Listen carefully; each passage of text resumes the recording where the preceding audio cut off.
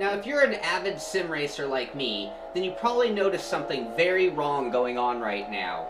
Forza 3 being driven with a Logitech wheel, and that should be impossible. That is until now, and this little device here, the XCM F1 converter. Its intended purpose is to let you use a wired PS3 controller on the Xbox 360. In addition to that, it has 6 programmable memory buttons that have up to 20 move combos at the press of one button. But we are here to use this device to use our Logitech G25 or G27 on the Xbox. The instructions that come with it are very simplified and only give one page to the setting up of the wheel, but let's follow along. Turn on your Xbox 360. Then plug in the XCM converter into the Xbox. Then you must plug in a wired Xbox 360 controller into the XCM and wait for it to connect to the Xbox. Then plug in your G25 or G27 and it should immediately go into its calibration mode.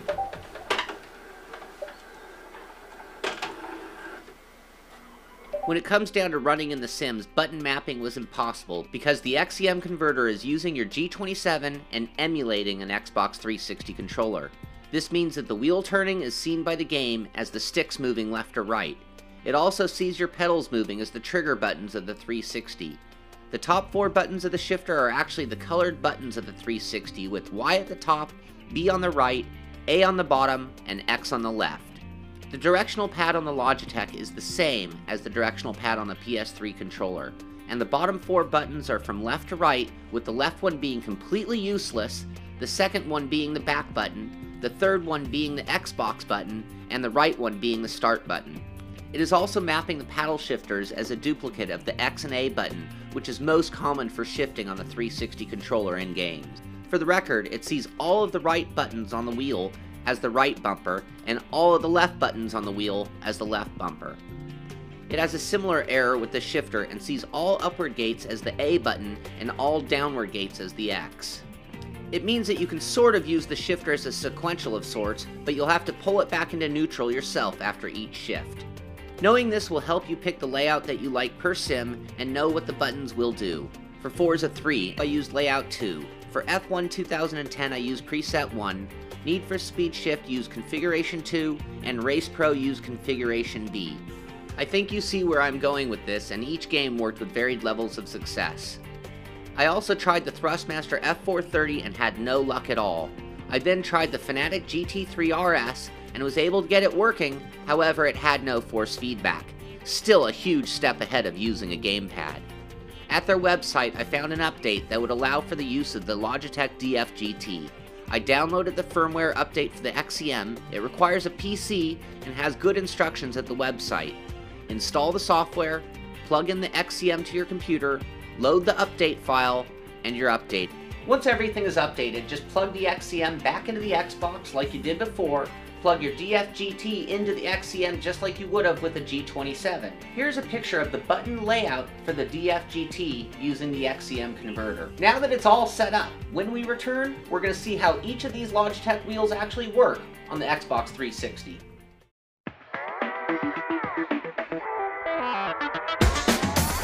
GamePod, the ultimate race rig for those serious about sim racing. Puts you in the driver's seat with all the controls at your fingertips. Be #1 on the road, in the race, in the game. GamePod, the choice of champions.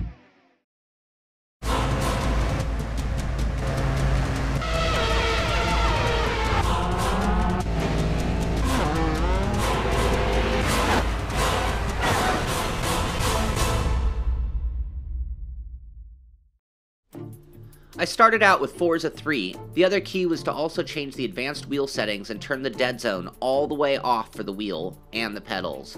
Some games also allow you to adjust the sensitivity, and I found this to be the most valuable adjustment to get the sensations that I wanted. I found somewhere between 60 and 100% sensitivity to be best for me. Once set up and running, I immediately felt some sort of force feedback going on. However, they are not the forces that I have become accustomed to. There was definitely some pull of the wheel on the throttle, a bump on the wheel for gear shifting. When going off-road or running over curbs, there was definitely some vibration felt, and when hitting a wall, it would result in the wheel yanking one way or the other. However, in the G25 and G27, there was no clutch or H-pattern shifter support. Using the DFGT, I found the exact type of feeling from the wheel. I also tried out F1 2010, Race Pro, and Need for Speed Shift. For F1 2010, I had a very similar experience with the throttle affecting the wheel, shifting causing a bump, curbs and off-roading causing vibration, and big hits causing the wheel to jump. It worked again for Race Pro as well as Need for Speed Shift, each one giving very similar results. There's no doubt about it that there is force feedback going on, but it seems to be somewhere between a rumble pad and the force feedback delivered from a normally plugged-in wheel. It almost seems that the wheel is being sent rumble pad signals for a controller, but when sent to a force feedback wheel, this is the results you get. Now let's talk about the pros and cons. First, the cons. It's just not real force feedback. This is some kind of faux force feedback. Yes, it lets you use the wheel, but it's not the same force feedback when it's working properly. Next, non-adjustable controls. Since the games think it's an Xbox 360 controller, it just automatically gives you that control and the common layouts for it. Also on the cons, it must be plugged in each time your Xbox is restarted. You'll have to go through the whole startup procedure to be up and running. And lastly is the expense. The XCM F1 Crossfire converter comes in at $80, but in addition to that, you're also going to need a wired controller to be able to use the wheel. Now on to the pros.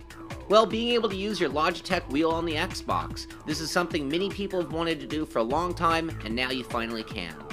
Next, it's fairly easy to plug in and use. Despite the inadequate instructions, it was pretty easy and worked every time I tried it. Next, it can also be used for first-person shooters with multiple strikes saved into memory. And lastly on the pros, this is a big step up from using a gamepad on the Xbox.